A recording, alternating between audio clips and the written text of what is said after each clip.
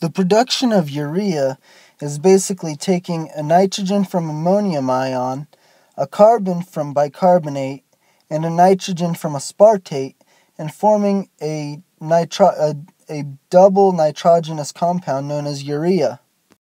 The first step is the primary site of regulation, so an ammonium ion condenses with bicarbonate at the expense of 2 ATPs to form carbamoyl phosphate. And so this step is the primary control step. If you're going to stop or upregulate the process, you do it right here.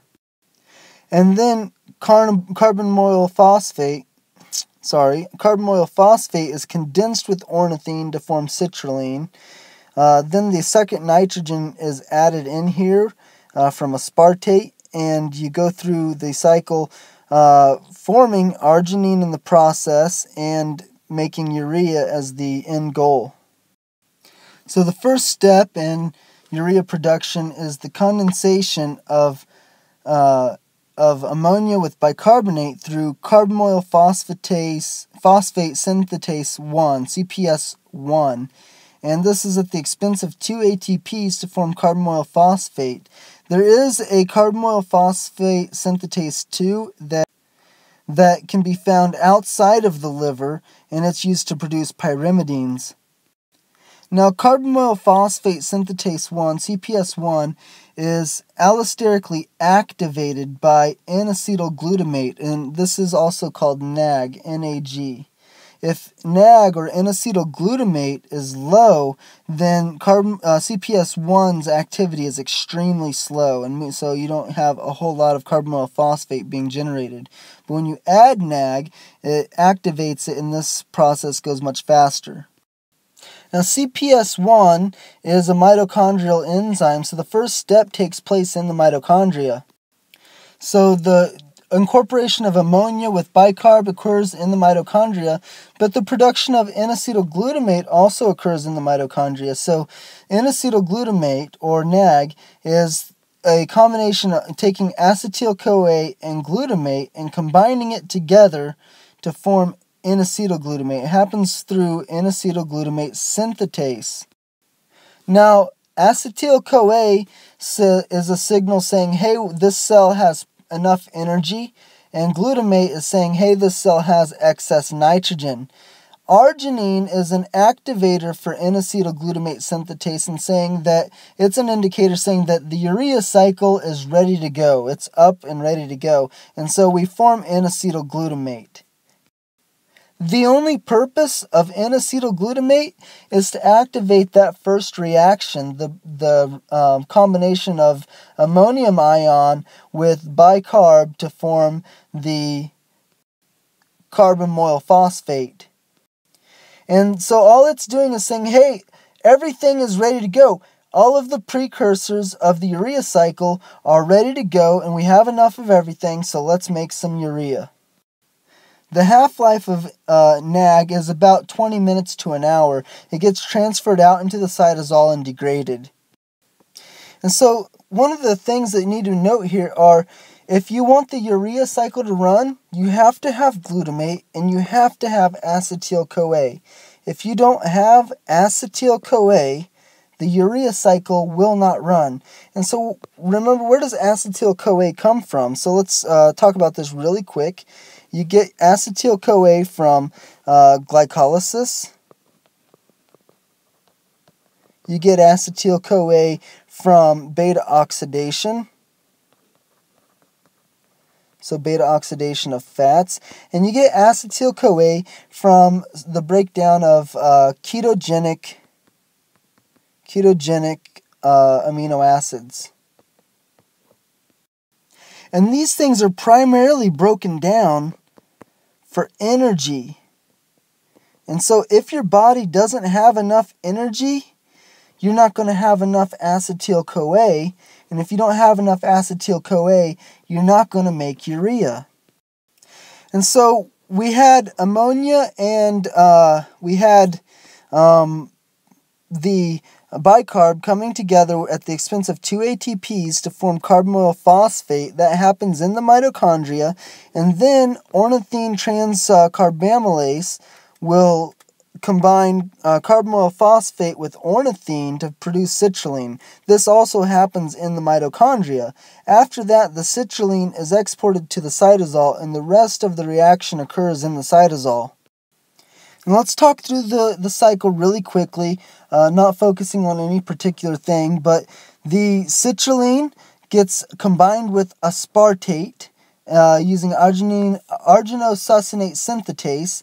It uses up an ATP, and you get arginosuccinate. And so arginosuccinate goes through the action of arginosuccinate lyase, forms arginine. Now in the process of that, you also get fumarate, which can go back into the TCA cycle, or it can go into gluconeogenesis, or you can get aspartate. And those aren't just necessarily single reactions, but the fumarate feeds into many things. It's a TCA intermediate. Now the breakdown of arginine reforms the ornithine that you started with and produces urea.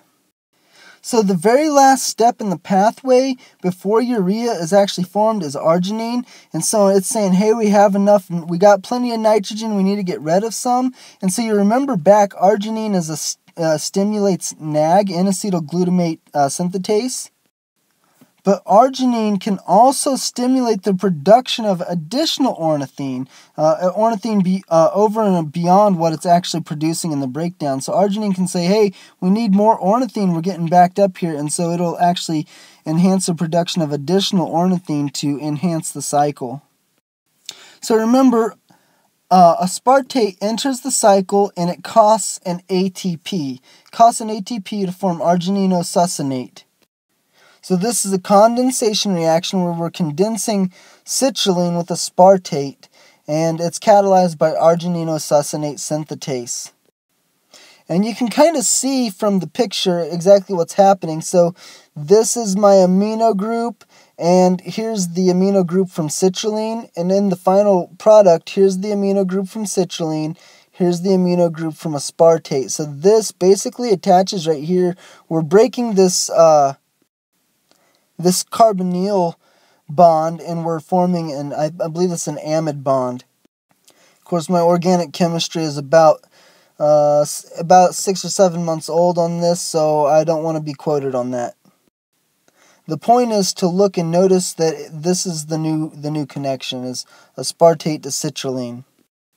So from argininosuccinate lyase will produce arginine, which is an amino acid, and then arginase will act upon arginine, reforming ornithine that started the cycle and forming urea. So note, if you get a lot of arginine in your diet, then arginase will act on that and you'll form excess ornithine, which will enhance the urea cycle.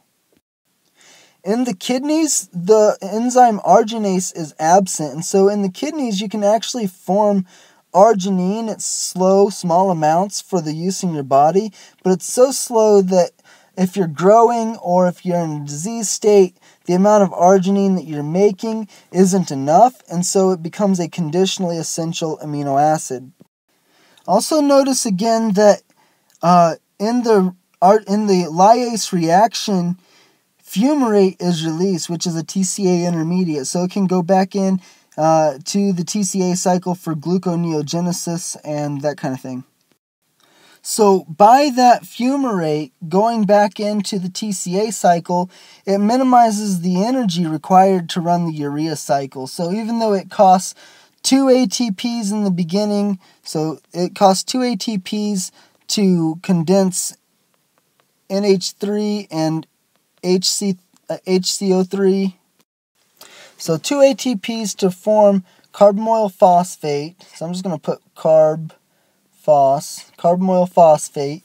And it also costs an acetyl-CoA